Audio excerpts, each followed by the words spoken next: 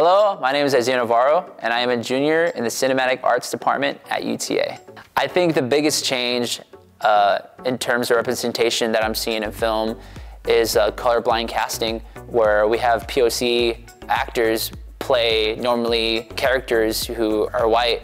That just opens so many doors for different types of things in the future.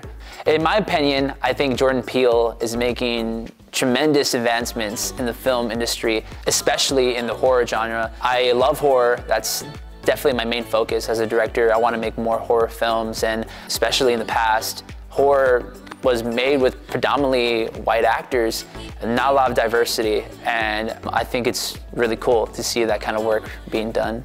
What I'm tired of seeing in the film industry in terms of movies and media is just not enough diversity, from casting to even like production levels. I just think it's really important as a human, a part of this society, that we get to know people of all types, from all places. So I think it's very important to have different types of stories told, just so we get a better understanding of what it means to be human.